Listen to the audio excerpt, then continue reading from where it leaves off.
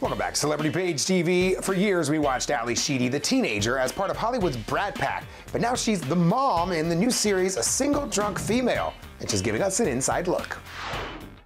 I didn't have anything better to do. Ally Sheedy, the basket case. Hello, Smother. Did you just talk about me the whole time? Yes, Mother, it's all about you. Is now the parent to a daughter struggling to get sober. Starting over and having to recalibrate. This happens to everybody at a various point. You know, there's going to be a point where you're going to have to just stop. Wait a minute. I got to restructure. I got to reorganize. I got to re. Don't judge me for having some wine at night. It's hard to be a person.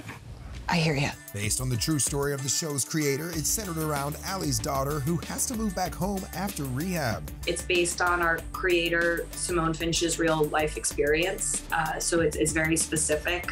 And ultimately, her character's journey is sort of joyful and hopeful and one of reconnection. I want all the booze and all the drugs all at the same time. You want to come in for a cup of tea?